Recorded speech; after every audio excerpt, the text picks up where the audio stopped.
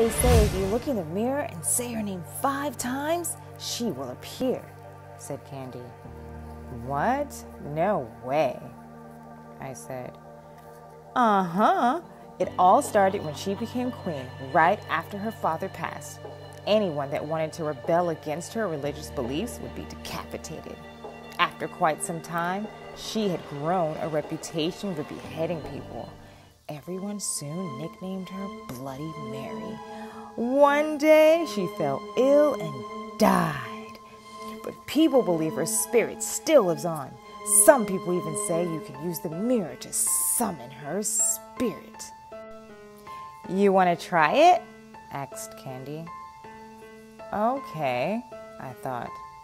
Come, let's go to the bathroom. Turn off the lights and close the door. Bloody Mary, Bloody Mary, Bloody Mary, Bloody Mary, Bloody Mary, Bloody Mary, Bloody Mary, Bloody Mary. I could feel both of us shivering. Nothing. See, I knew this was fake, I said, reaching for the door. Ouch! I shrieked. What? Said Candy. The door handle is hot and it won't open. Let me try it. Damn it! What are we gonna do? It won't open. Ah! We turned around. There she was, standing before us. Bloody Mary, shaking uncontrollably. I could feel the pee streaming down my leg.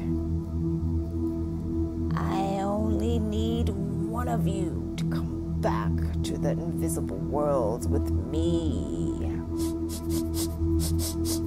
she said, sniffing the 2 of us. Please, let us go.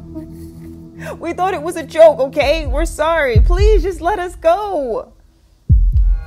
You! She said, snatching Candy.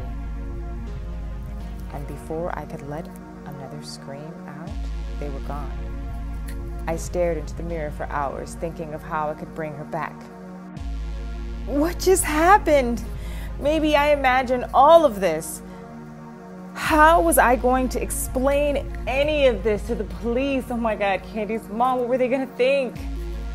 Sometimes, when I'm alone, I go into the bathroom late at night and say her name 5 times.